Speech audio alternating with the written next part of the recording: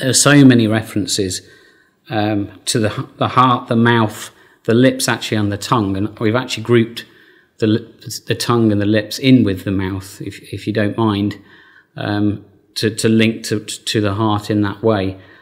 And so much of it is linked to wisdom, understanding and knowledge.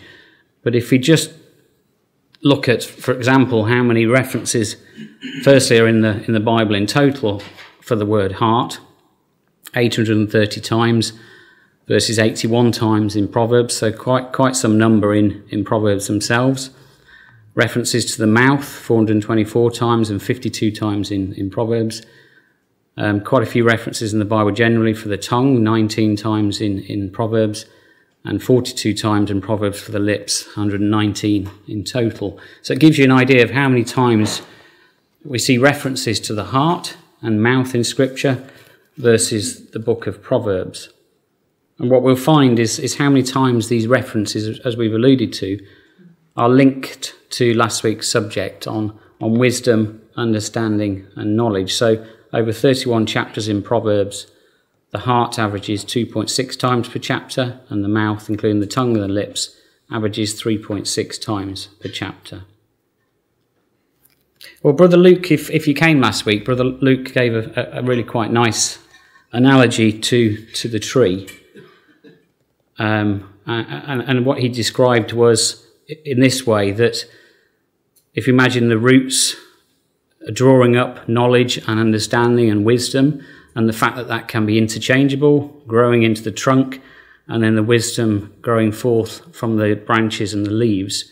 And that was quite a nice analogy that we can quite nicely link to.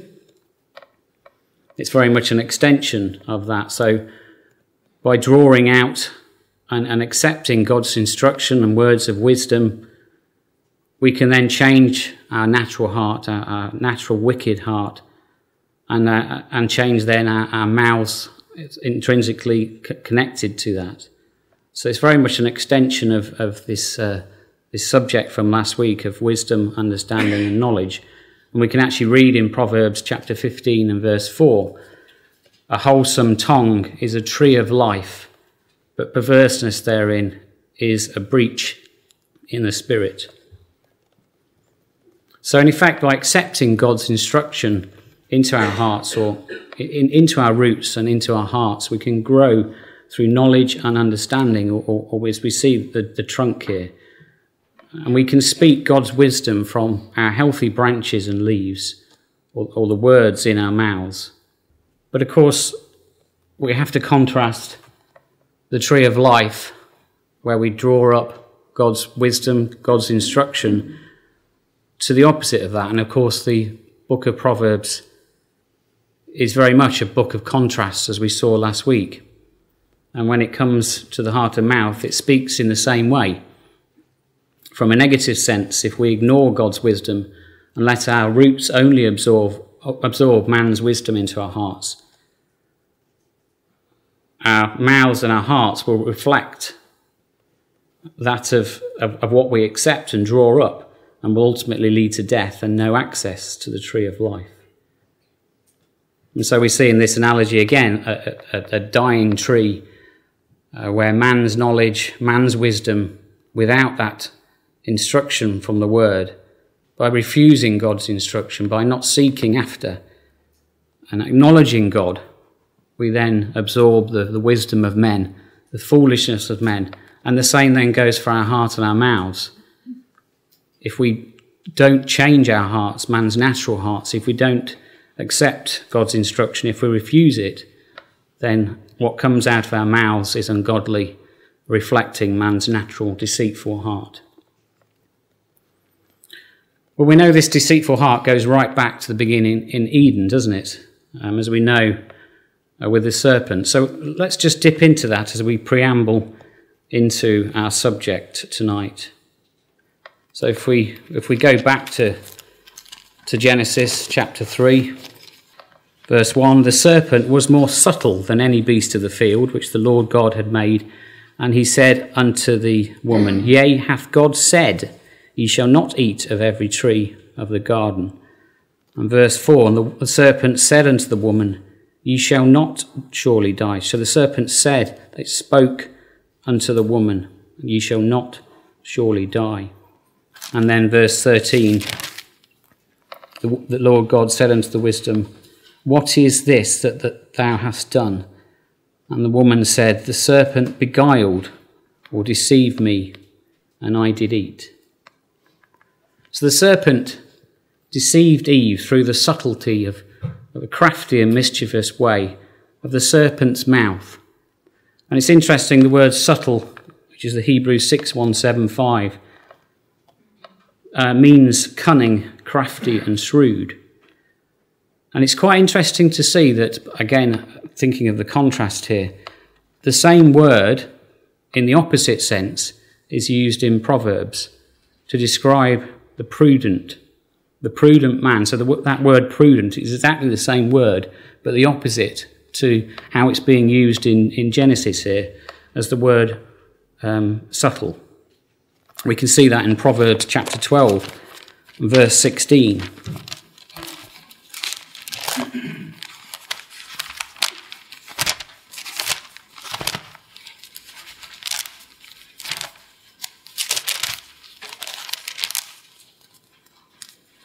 First of all, let's just go to Proverbs chapter 7, verse 10, and just see that same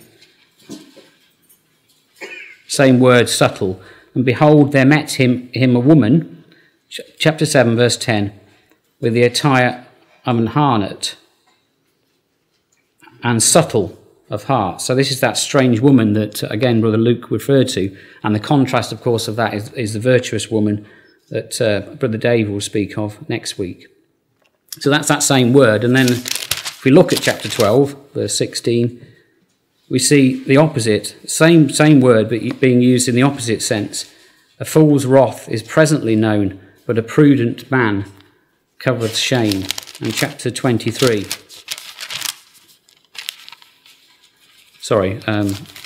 Chapter 13, verse 16. Every prudent man dealeth with knowledge, but a fool layeth open his folly. In chapter 14, verse 15, the simple believeth every word, but the prudent man looketh well to his going. So in the same way that Eve was deceived by this same word, this subtle, the opposite here is we're seeing the prudent man dealing with knowledge, and that's again linking to last week's subject, and we demonstrate that as we go through. And then we see a continuation of that from Genesis. In Genesis chapter 6, verse 5, we see that God saw that the wickedness of man was great in the earth, and that every imagination of the thoughts of his heart was only evil continually. And the Hebrew word signifies not only the imagination, but also the purposes and the desires. So we begin to see the connection of the natural man's heart being the centre of our purposes and desires, and being desperately wicked to the point, obviously, at this point where God destroyed the world in the flood. So in other words, the very springs of human action are defiled. And in this case, there was only one remedy for such a disease, the eradication of the generation of Noah who walked with God, with the exception of Noah, who walked with God and his family. And so in its natural, unenlightened state, the heart of man receives no commendation in the Scriptures. The heart is deceitful above all things and desperately wicked. Who can know it? Is a divine declaration from Jeremiah. And Jesus confirms this when he states, For out of the heart proceed evil thoughts, and these defile a man.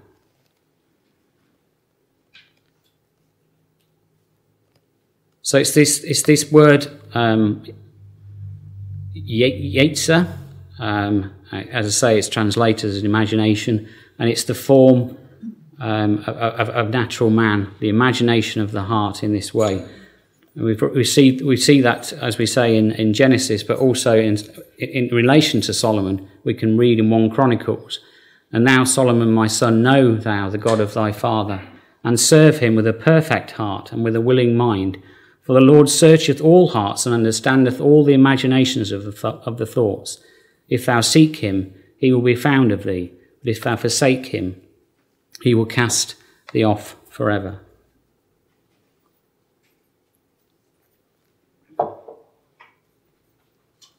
So, having set this context, we want to now briefly consider the heart and mouth as separate words, and how the natural heart and mouth of man is described before we consider their relationship. So again, we want to get into the meaning of the words here, the heart, the mouth, the tongue and the lips, because when you get into the Hebrew words, it's actually quite fascinating how it all is linked together, and how much is linked between what enters into our heart, what comes out of our mouth, how we speak, and how we use our lips, in a good way or a bad way. The word heart is mostly in Proverbs and in Scripture generally translated from Strong's 3820. So it's translated as the heart 508 times, but you can see here sometimes it is translated as understanding. So even though from a purely anatomical sense, our heart isn't our mind, it is considered to be the centre of our understanding, our inner thoughts, as we see on the next slide. So it's inner man, it's our mind, it's our heart, it's our understanding, it's the heart and soul of man. It's our inclination, our resolution and determination, and it's the seat of our emotions and passions. So then, what does it say? Naturally say, what does Proverbs say about the natural heart of man? Continuing this theme, it speaks quite widely in the same way. So pride, hates instruction, despises reproof, froward or contrary. Lust deviseth mischief, deviseth wickedness. The imaginations, that's that same word again that we saw in Genesis. Subtle, led astray, foolish, perverse, deceitful, backslider, haughty and envy. And we see that in some of these references. There's so many references, I have to apologise. I've got a lot on the slides, but if anybody wants the slides afterwards, they can have them. Because it really just, you see how many times it repeats this same message. So in Proverbs chapter 5, verse 12, how have I hated instruction, and my heart despised reproof? Frowardness is in his heart. He deviseth mischief continually. He soweth discord. And heart that deviseth wicked imaginations, feet that be swift in running to mischief. Proverbs 6:25, lust not after her beauty in thine heart, neither let her take thee with her eyelids. This is referring to this harlot or strange woman. And in Proverbs chapter 12, deceit is in the heart of them that imagine evil, but to the counsellors of peace is joy. And there's several more. Again, the Book of Contrast, this is the evil side of our natural man's heart, and how it talks about the heart in this way. So then if we look at the mouth, intrinsically linked to that, so Strong's 6:310,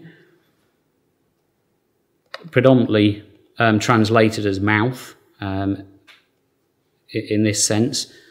I think when you look into the biblical usage, you see it's a mouth, it's an opening, it's an orifice, and it's interesting those are the words of a well or a river, and we'll come on to look at that later.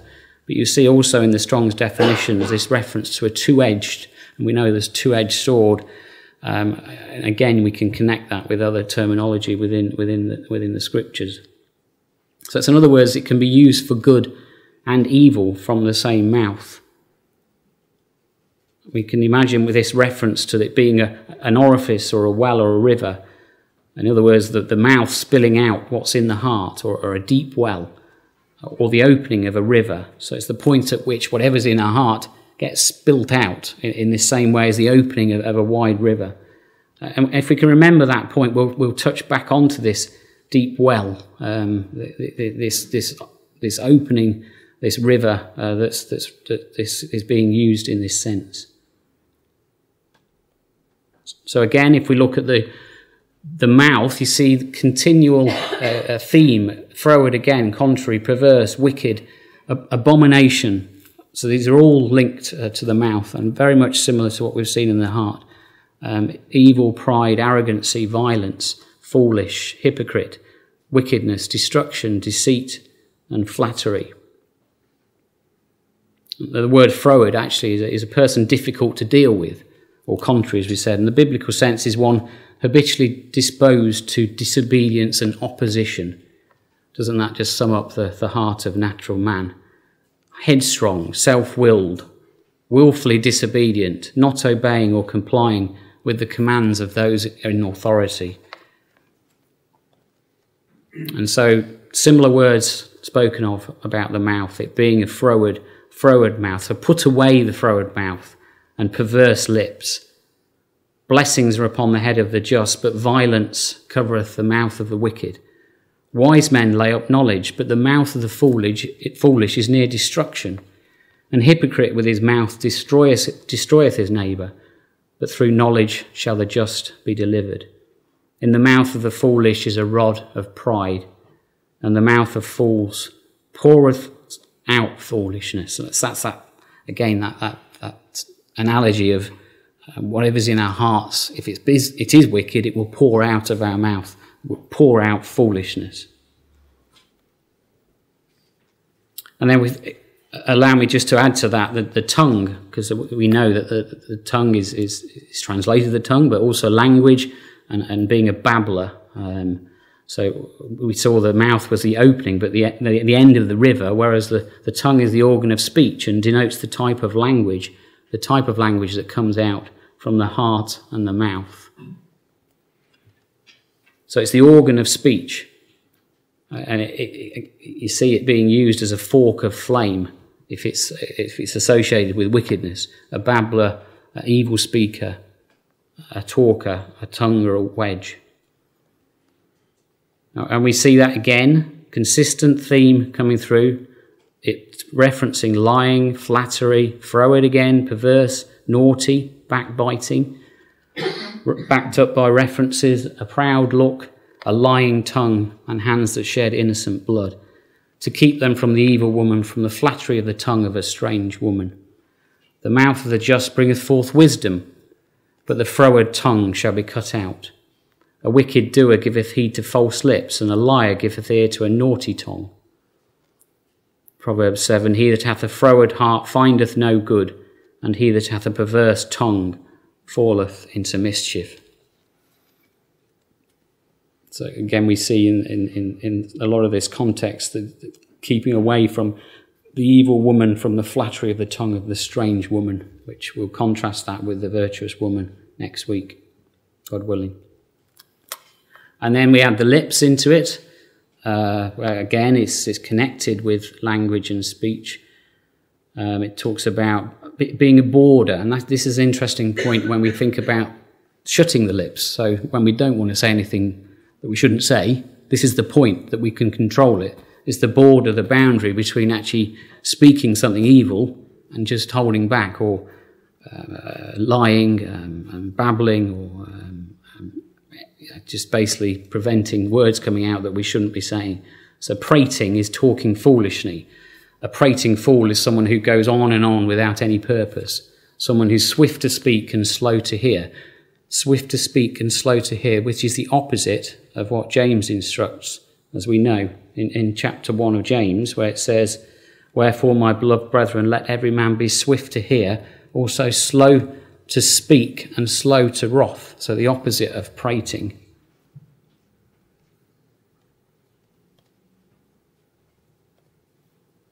As I say, it's fascinating when you think of the lips as this edge or shore or this bank of the cup or the sea or the river. So again, it's that deep well, the river, and then this shore, this bank, this boundary of which we can either control what's in our mouths by shutting our mouths, or say something positive, something from God's wisdom. A natural boundary by implication. So it's the point at which we can shut or open to stop speech coming out, if that's necessary. And of course, the lips of natural man, same theme, perverse, flattery, lying, slander, transgression, burning fire. Moving his lips bringeth evil to pass, false, contentious, talebearer, mischief, and deceit. lots of verses around this. Froward mouth and perverse lips, flattering of her lips, lying lips, transgression of his lips. An ungodly man diggeth up evil, and in his lips there is a burning fire. A fool's lips enters into contention, and his mouth calleth for strokes. A wicked doer giveth heed to false lips, and a liar giveth ear to a naughty tongue. So the relationship then of a natural man's heart and mouth, we see, are consistent. You get the same terminology, the same words: pride, proud and haughty, out of the mouth pride, hates instruction, arrogancy. Same word: froward, contrary, froward, contentious, perverse on both sides, devising wicked imaginations, wicked, naughty, evil, devising mischief, destruction, talebearer, backbiting, deceitful, lying, false, subtle, flattery, and so on and so on. Despises reproof, abomination, led astray, hypocrite. And so we reflect on the words of Matthew 15. But those things which proceed out of the mouth come forth from the heart, and they defile the man. Natural man's heart. Whatever comes from a natural man's heart defiles the man. And so the connection is obvious. The state of our heart affects what comes out of our mouths, or to put it another way, what we say is a reflection of our heart. Proverbs 3 verse 5, trust in the Lord with all thine heart, and lean not unto thine own understanding. So if our hearts haven't been influenced by the wisdom of God, then our mouths will effectively reflect that and reflect the heart of man by what we say and what we do.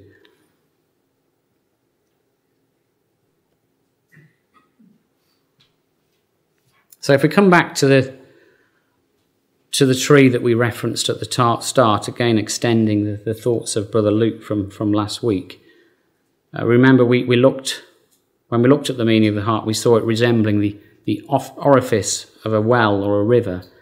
In other words, the mouth spilling out what's in the heart, or a deep well, or the opening of a river. Well, if we look at Proverbs 20 verse 5, we see counsel in the heart of man is like deep water, but a man of understanding will draw it out.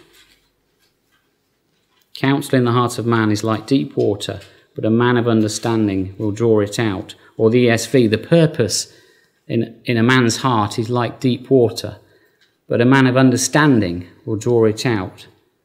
So understanding helps us to draw out what's right in this deep water of natural man's feelings that's needed for the mouth to speak with understanding and grace. So preparing the heart through instilling wisdom, understanding and knowledge will ensure the answer of the tongue or our speech will be from the Lord. So the preparations of the heart in man and the answer of the tongue is from the Lord. So contrary to natural man's dying a nature, we have to draw on God's instruction, accept God's instruction, draw it up like deep water, and prepare the heart of the man such that the answer of the tongue is from the Lord. So we can begin to build this picture of the relationship between the heart and the mouth. But Proverbs is packed full of advice. So what does it say are the different things we should be doing with our mouths? And what state does our heart need to be in to achieve this? So this is where we put away the negative of man's heart and look at the positives, that we can change our heart and our mouths by turning to God and his wisdom.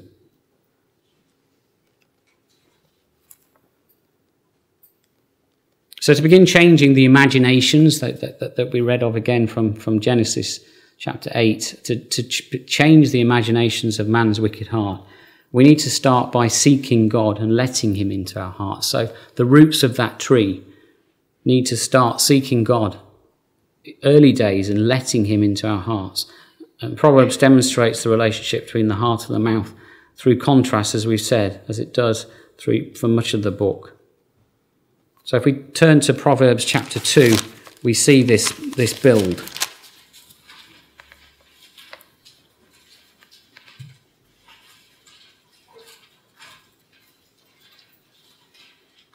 Well, let's start at the beginning, actually, verse 1. My son, if thou wilt receive my words and hide my commandments with thee, so that thou incline thine ear into wisdom and apply thine heart to understanding. Yea, if thou criest, that's seeking after, crying after knowledge, and lifting up thy voice for understanding, if thou seekest her as silver and searchest for her as for hid treasures, then shalt thou understand the fear of the Lord and find the knowledge of God. For the Lord giveth wisdom, out of his mouth cometh knowledge and understanding. So out of God's mouth comes knowledge and understanding, and so we have to turn to that wisdom to find that knowledge and understanding. And we won't turn all these references up because we've got quite some on the screen. Proverbs 15 verse 14, the heart of him that hath understanding seeketh knowledge, but the mouth of fools feedeth on foolishness. So the opposite of seeking after knowledge, the mouth feeding on foolishness. The sacrifice, Proverbs 15 verse 8, the sacrifice of the wicked is an abomination to the Lord, but the prayer of the upright is his delight. So again, seeking God in prayer, seeking his knowledge and his understanding will influence what comes out of our mouth.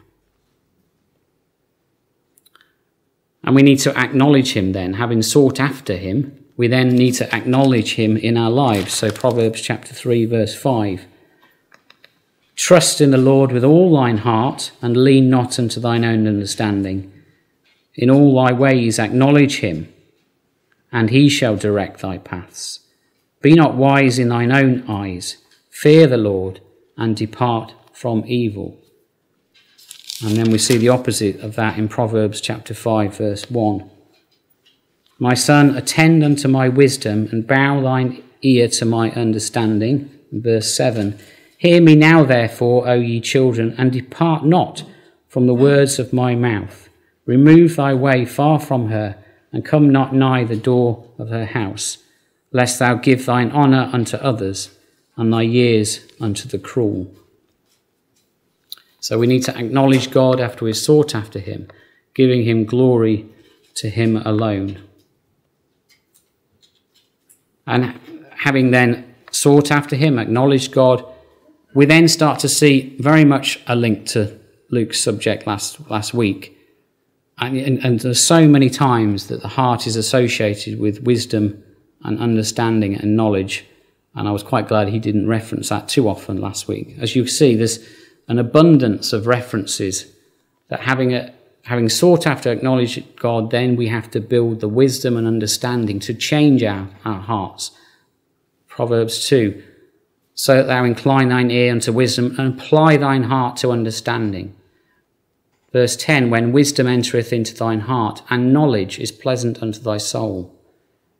Chapter 8, O ye simple, understand wisdom, and ye fools, be ye of an understanding heart. Chapter 10, verse 8, the wise in heart will receive commandments. Receive commandments. So that's that, those roots, accepting the instruction, accepting the commandments. But a prating fool shall fall. Chapter 14, wisdom resteth in the heart of him that hath understanding, but that which is in the midst of fools is made known. The heart of the righteous studieth to answer. So it takes effort, doesn't it? It's not going to just happen just because we've sought after God and acknowledged him. We've got to study. We've got to build on that. We've got to build that understanding to influence what comes out of our mouth. The preparations of the heart in man and the answer of the tongue is from the Lord. The wise in heart shall be called prudent, and the sweetness of the lips increaseth learning. And carries on, the heart of the prudent getteth knowledge, There are many devices in a man's heart, nevertheless the counsel of the Lord, that shall stand. Counsel in the heart of man is like deep water, the reference we've seen. Man of understanding will draw it out. 22, bow down thine ear and hear the words of the wise, and apply thine heart unto my knowledge. Apply thine heart unto instruction, and thine ears to the words of knowledge. Chapter 23, if thine heart be wise, my heart shall rejoice, even mine. Hear thou, my son, be wise, and guide the heart. My son, be wise, and make my heart glad, that I may answer him that reproacheth me. He that trusteth in his own heart is a fool, but whoso walketh wisely, he shall be delivered.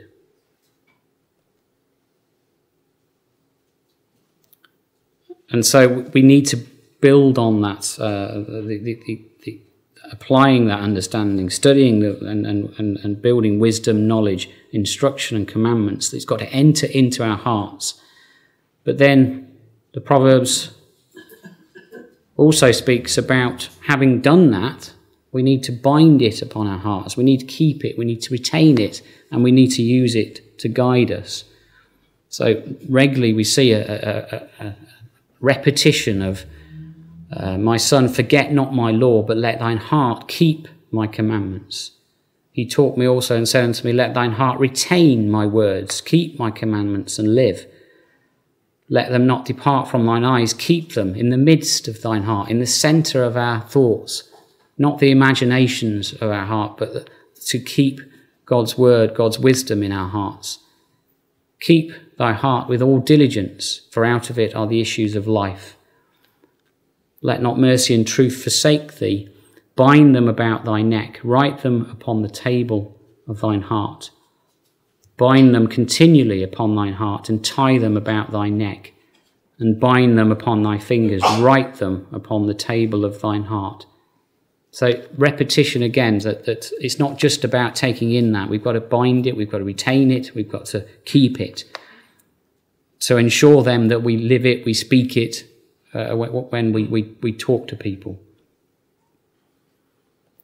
And so exactly that, a changed heart leads to a changed mouth.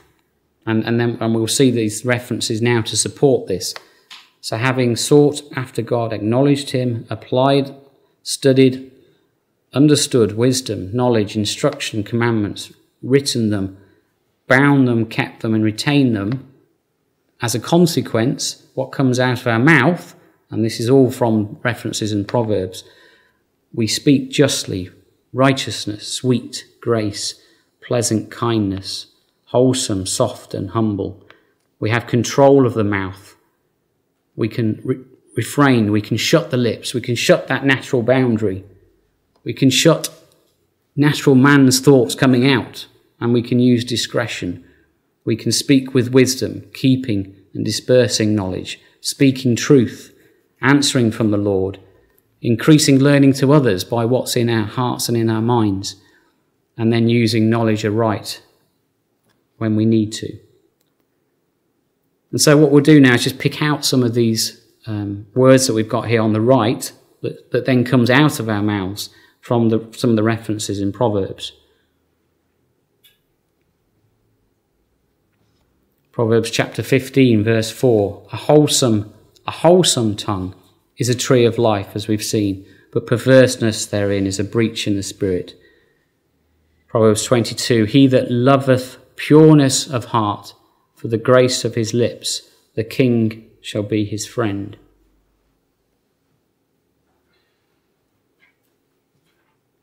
And as you would expect, we start to see the benefits of taking on wisdom, that we then don't do the opposite of that.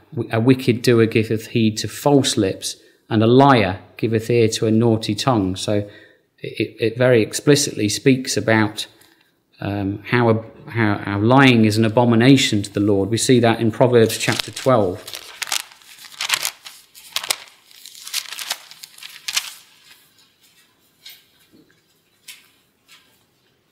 So by taking on God's wisdom, the understanding and knowledge, we avoid doing these things. We speak truth as opposed to lying. So Proverbs chapter 12, verse 17, he that speaketh truth showeth forth righteousness, but a false witness deceit. There is that speaketh like the piercings of a sword. So we think about that two-edged sword again. But the tongue of the wise is health. The lip of truth shall be established forever. The lip of truth shall be established forever. But a lying tongue is but for a moment. Deceit is in the heart of them that imagine evil, but to the counsellors of peace is joy. There shall no evil happen to the just, but the wicked shall be filled with mischief. Lying lips are abomination to the Lord, but they that deal truly, that speak truth, are his delight.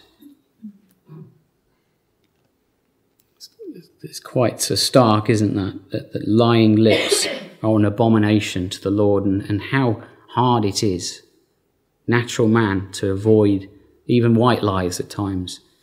And yet it says lying is an abomination to the Lord. And by taking on this understanding, wisdom and knowledge, we then increase learning. And the Proverbs once more speaks in this way. Proverbs chapter 9, verse 8 and 9, reprove not a scorner, lest he hate thee. Rebuke a wise man, and he will love thee. So teach and reprove, rebuke. Give instruction to a wise man, and he will be yet wiser. Teach a just man, and he will increase in learning. Proverbs 16, the wise in heart shall be called prudent. That contrast to the word subtle again, and the sweetness of the lips increaseth learning.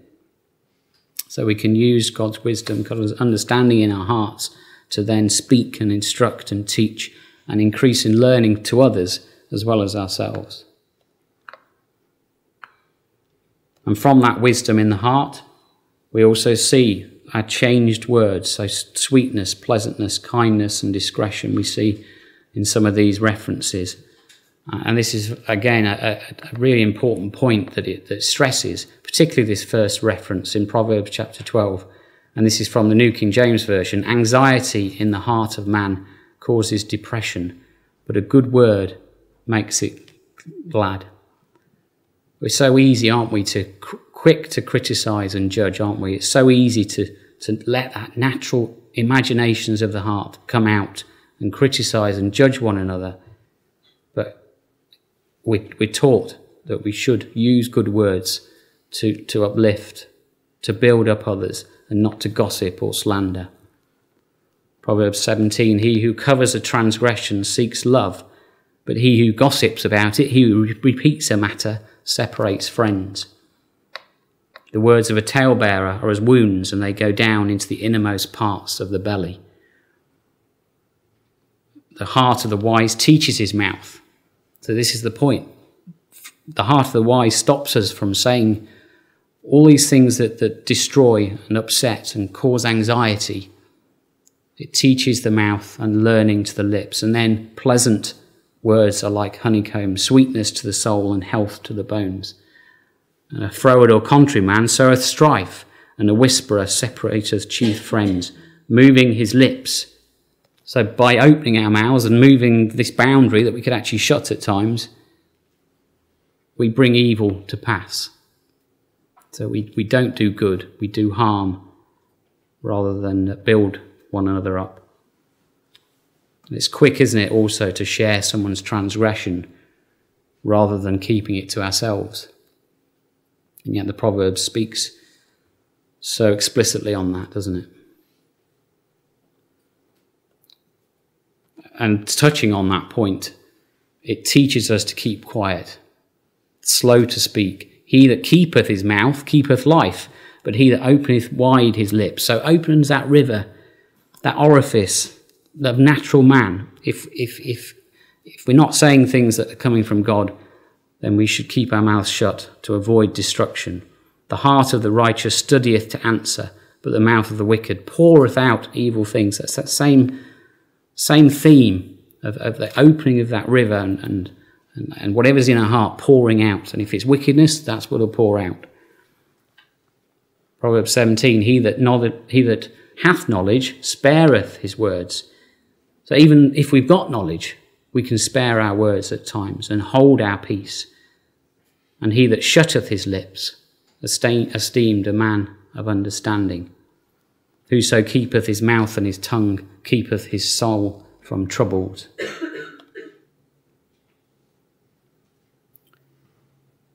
Through wisdom, then, we speak humbly, and we esteem others better than ourselves. In the mouth of foolish is a rod of pride, but the lips of wise shall preserve them. A sound heart is the life of the flesh, but envy the rottenness of the bones.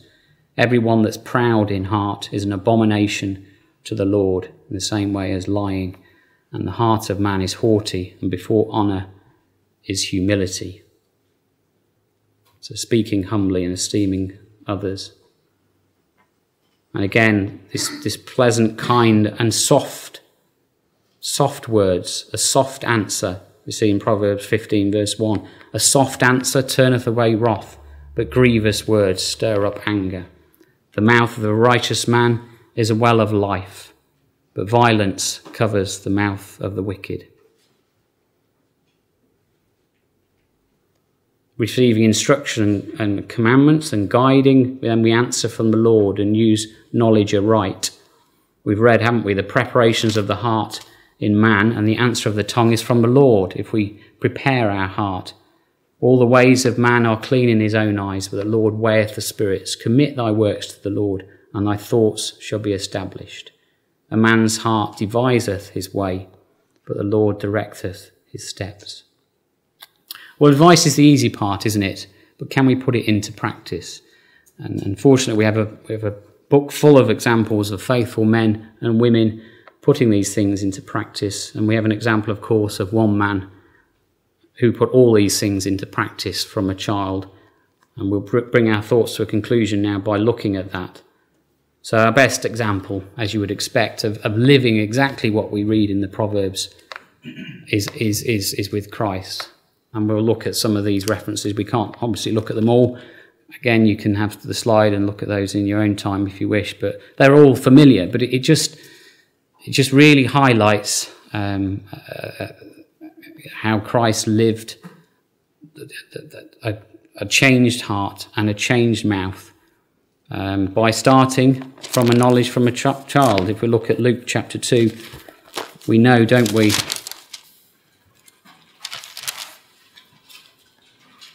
Luke chapter 2 verse 46, it came to pass that after 3 days they found him in the temple, sitting in the midst of the doctors, both hearing them and asking them questions. So as a young child he was inquisitive, he was acknowledging and seeking, wasn't he? And all that heard him were astonished at his understanding and answers. So all that heard him at that age were astonished at his understanding and his answers. Matthew chapter 13.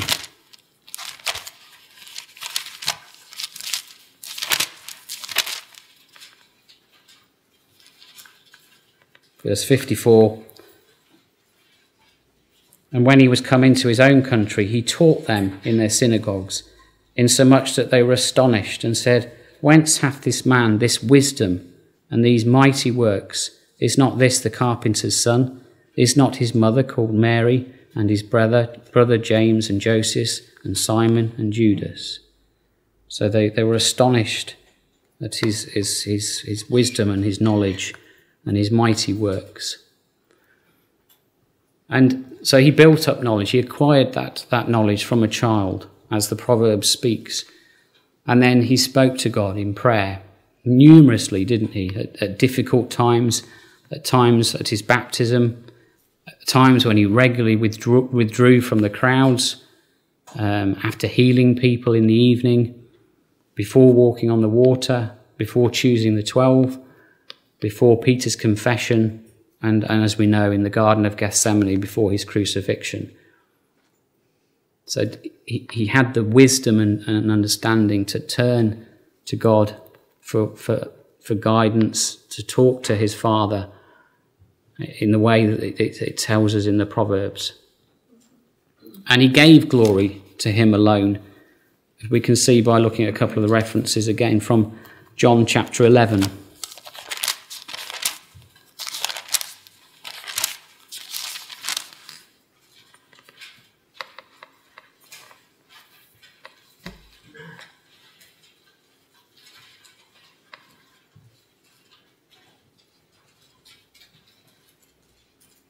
John chapter 11, verse 40.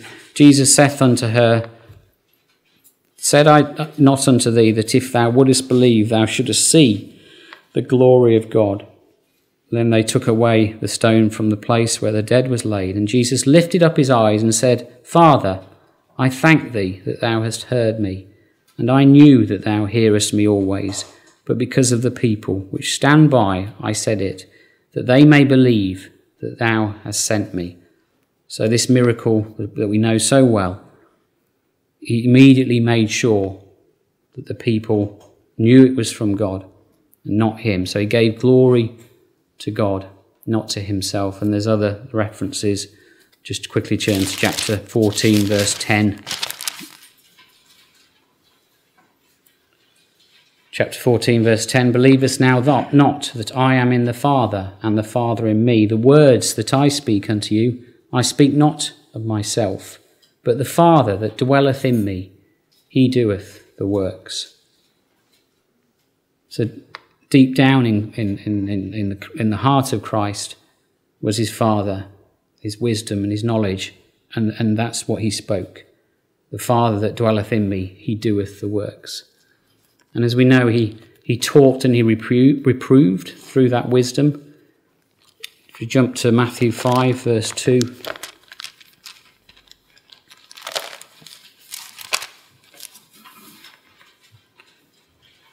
This is at the Beatitudes. He opened his mouth and he taught them, and then he went into detail, didn't he? Blessed are the poor in spirit, blessed are the meek, blessed are those that hunger and thirst after righteousness, for they shall be filled. So we need to empty out our pride and have the appetite of righteousness. We shall be filled. Matthew 12, verse 34.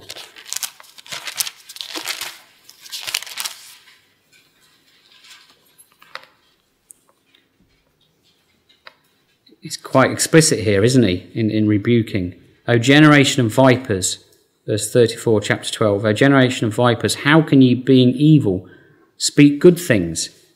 For out of the abundance of the heart the mouth speaketh. A good man out of the good treasure of the heart bringeth forth good things, and an evil man out of the evil treasure bringeth forth evil things. So the same message that we've got from Proverbs we see being spoken of by our Lord and Master. And speaking the truth in John chapter 8, we see, as we'd expect.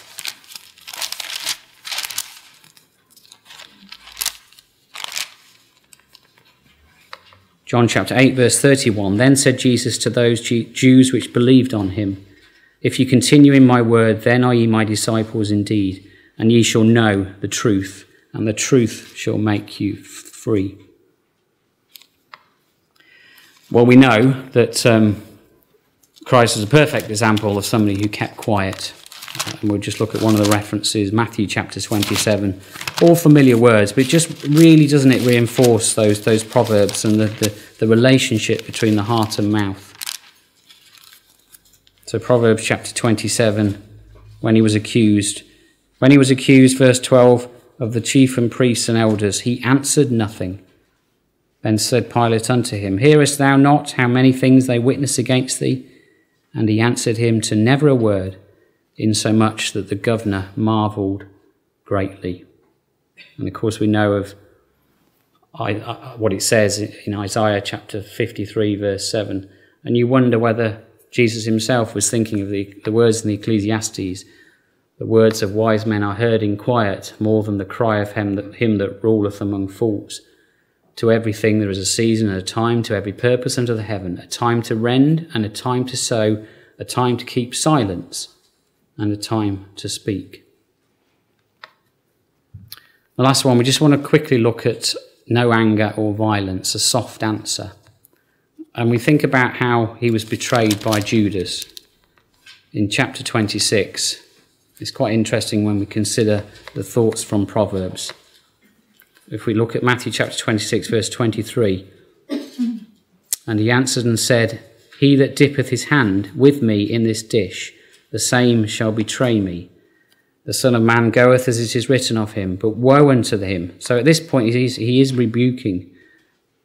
Woe unto that man by whom the Son of Man is betrayed. It had been good for that man if he had not been born.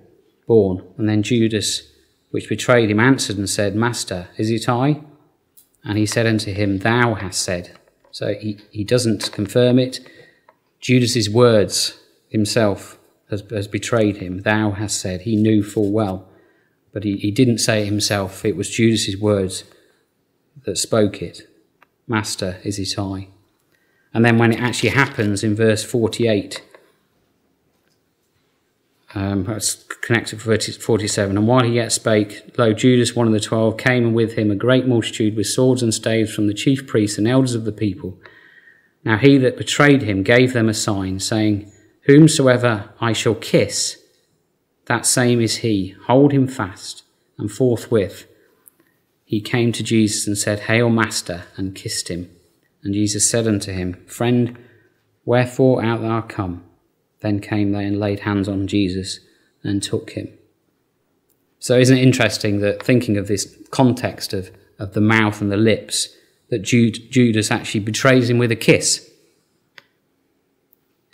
The supposed kiss of a friend, and yet Jesus' reaction is, Friend, wherefore art thou come? No malice. Friend, wherefore art thou come? This is a different Greek word which is more intense. So it's not a true friend or an acquaintance, but it's the message it portrays, isn't it? That Judas has betrayed him with a kiss, and Jesus' response is soft. Friend, wherefore art thou come? And so I hope we've seen tonight that, very much an extension from last week, we need to accept wisdom, understanding and knowledge into our hearts, to change our natural imaginations and the evil thoughts of our natural man's heart. Dwell on that deep water, draw on God's word, to then speak God's wisdom, to be kind, to be pleasant, to have that grace and wholesome words. And we'll conclude. Sorry, I have got more references, but I'll skip over this. There's so many other references in Scripture that talk about the mouth and the heart, so you can look at them if you wish. It's all the way through Scripture, not just in the Proverbs, of the heart and mouth being so intrinsically linked, and what we do with our heart influences the mouth. So to conclude, we'll just dwell on the words of Psalm 19, as opposed to Proverbs, if you'll let me. Psalm 19, verse 9. The fear of the Lord is clean, enduring forever. The judgments of the Lord are true and righteous altogether. More to be desired are they than gold, yea, than much fine gold, sweeter also than honey and the honeycomb. Moreover, by them is thy servant warned, and in keeping of them there is great reward. Who can understand his errors? Cleanse thou from me secret faults. Keep back thy servant also from presumptuous sins. Let them not have dominion over me. Then shall I be upright, and I shall be innocent from the great transgression. Let the words of my mouth and the meditation of my heart be acceptable in thy sight, O Lord, my strength and my Redeemer. Thank you.